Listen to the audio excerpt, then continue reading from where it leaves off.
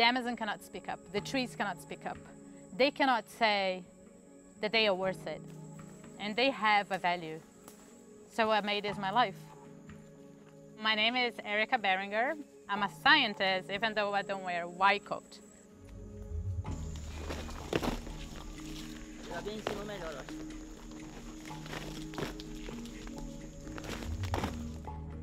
Pode ir.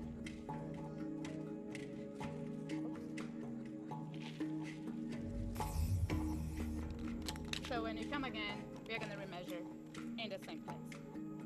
The Amazon stores so much carbon that is helping us fight climate change. So what it's doing is that it's keeping the carbon on the ground, on the forest, and it's not in the atmosphere. So all the carbon is locked up? Yeah, all the carbon is locked up in trunks like this. And the bigger a trunk, the more carbon a tree has. And then we measure the tree like I just did. This one is 23.4. We painted.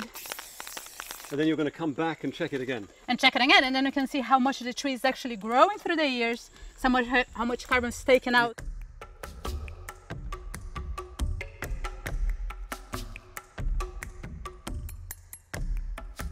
A big tree might store 3 tons of carbon, 4 tons of carbon. Now imagine a lot of big trees across the whole of the Amazon. As if that carbon is lost, it goes to the atmosphere and contributes to climate change. Got an ant on your neck. Oh, that's to fine. the right. Yeah. You're not bothered? No. It's the Amazon.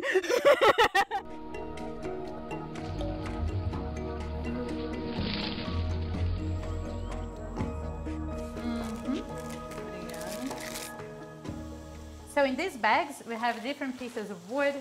Each bag came from a different forest.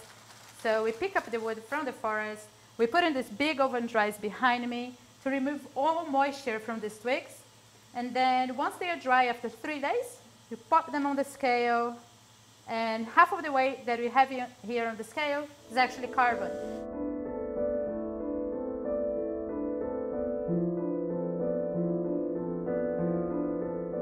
The government is saying that we don't need to protect the Amazon. And people on the ground feel that it's okay to deforest. They're not going to be punished.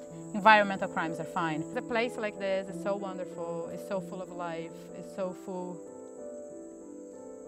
It's just so beautiful. And to lose it, it's never going to come back again. We are never going to be able to build an Amazon. It's going to be gone forever. So once it's gone, it's just gone.